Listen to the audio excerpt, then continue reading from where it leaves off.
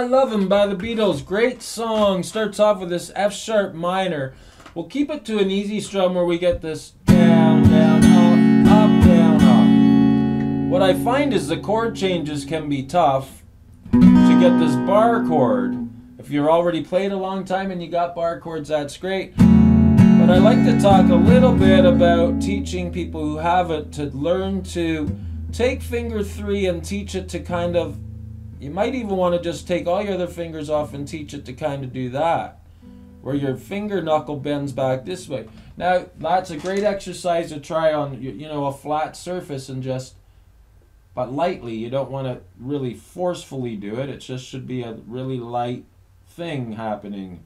You don't push hard on the surface and then try that. You just set it there nice and light and try to make your knuckle go the other way. So that's a great trick to get to this barred chord B. So you might want to just try sitting on that string and go like that. So that way, you see how it just lands right on these 3, and this finger has to try to catch 4, 3, and 2. So we get this F sharp minor, and we'll do a down, up as our strum. So our strum would be 1, 2, and 3, and 4, and 1, 2, and 3, and 4, and you can practice that along with me by holding your strings lightly. I'll do a count in, and then you can try it. It's basically a down, down, up, up, down, up.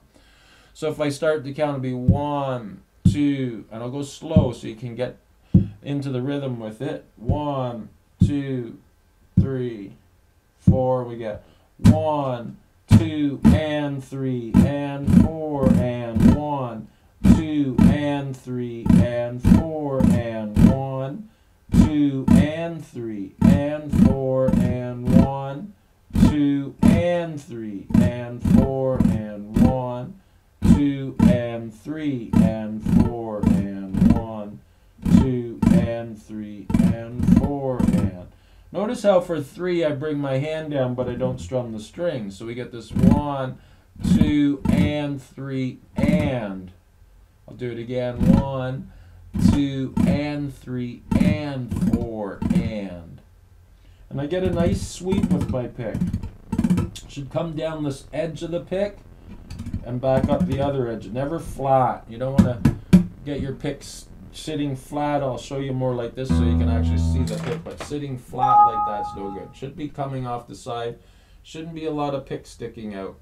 And you should always have your finger as a hook, and your thumb knuckle you should be able to see, not this way, so that your pick points to the corner of the neck. So back to the All My Lovin', we get this down, down, up, down, up, E, down, up, down, up, E, down, up, down, up, C sharp minor. Down, down, up, down, up, down, up. Now we're going to a G.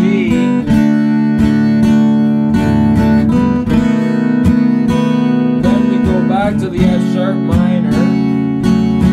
2 and 3 and 4 and 1, 2 and 3 and 4 and 2 and 3 and 4 and 1, 2 and 3 and 4 and 1, 2 and 3 and 4 and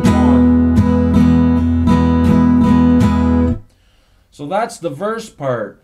And then he does the verse again. So then he goes through it again. And then we're into a chorus where we get this cool, we can come up here and we get this, we can bar the C sharp minor here. And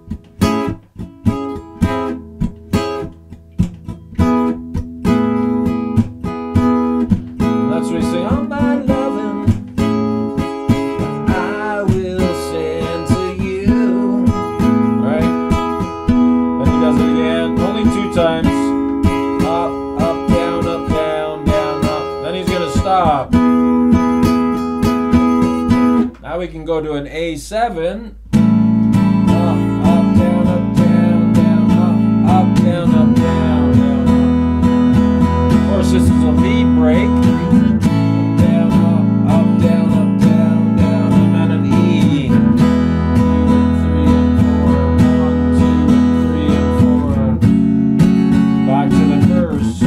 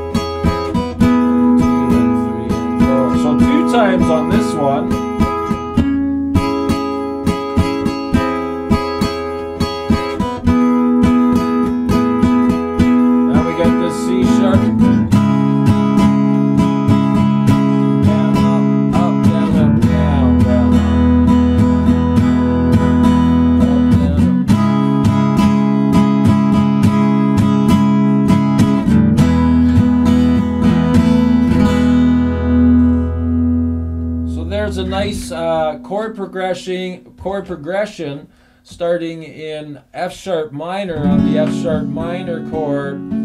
I think this song's in a couple different keys, but I'm all about trying to help people who start learning to get these changes. So you can see that's pretty tricky to get that B. So we talked a little bit about that and trying to get this finger to bend backwards. So it's nice to try to get this, put your finger 3 on and try to get that a little bit. Acoustics are very hard to play when you're first learning. Electrics are the best to get. It's a lot easier to press and build strength in your hand and dexterity. But I'm noticing in this song here, we come from this F sharp minor to the B, and we go to an E. That's a hard change from B to E. So you really want to think about, you know, these two fingers getting from here. Finger 2's not doing anything, so if he's up and ready, then basically 3 just has to slide back to 2 and drop these 2 in. So you're getting a lot of this where I'm like this, I'm on my B chord, and I'm going to take this note on the 4th string, slide it to fret 2, and get back on my fingertips. So that's a pretty cool exercise to work. If you have a hard time barring, you could just play it like this with 3 fingers and work that. Takes time to get them, so every day I give my students exercises to try, maybe starting here and pick each note and see how long you can keep it ringing for, so you're building strength in your hand. I mean, when I first did it, I got a lot of pain there and a lot of pain there because I was building muscle there. Now it doesn't hurt anymore, but I do recommend electrics to build the strength, because you know, or really nice guitar. The guitars with strings that are really high on them can make it really hard to push the strings into the fretboard. And so I try to see how long, and you know, all of a sudden when you're first doing it, it's going to sound like this, right? Because you can't keep the pressure. But try as long as you can. I mean, if you get tired, your hand gets tired, you got to let go and slowly, again, build the muscle in your hand. So getting from an F sharp minor to a B we talked about, and then getting from this B major to an E major. So I would tend, you could work it like this if you just want to get through the song where you don't have to bar that and that. This finger's not really barring anything here, it's just pressing on 5, while this one's pressing on 4, 3, and 2. So a lot of my students have a hard time getting their finger to bend that way because they keep their wrist like this. You need your wrist to come back to kind of get that. And be careful, I mean, be gentle with your fingers. And then slide up a 5, and then there's 6, and then 7 or 9. And you can just try to get that for a bit and try to keep that finger pressing on 4, 3, and 2 all the way down. Anyways, there's lots of tips on chord changes on my YouTube channel as well for the easier open chords. And my website's going to be up and running soon. I promise. I'm the only one doing the lessons on it, so I'm building lots of content. Because of over the years of teaching, I understand where the troubles are, and am trying to help everybody so that they can actually learn how to play guitar. The other thing is, when you're playing guitar, you always want to make sure the fingers are almost touching the strings above, so they don't catch the strings below. So if my fingers are way down here, then I'm catching all these strings that I'm strumming down to, whereas if I put them so they're almost touching the top, this one's touching 5, this one's almost touching 3, then we can clear them all. But if I put them down here, put it more on the, so the tip of my fingers more here instead of up. I ask my students to be more on the bottom of your fingertip when you're playing these chords. And you can see a C chord, I kind of lean in a bit. But anyways, lots of those tips and tricks. Alright, I hope that helps you get through all my loving. Don't forget the strum was just a down, down, up, up, down, up. See you again next time. Bye for now.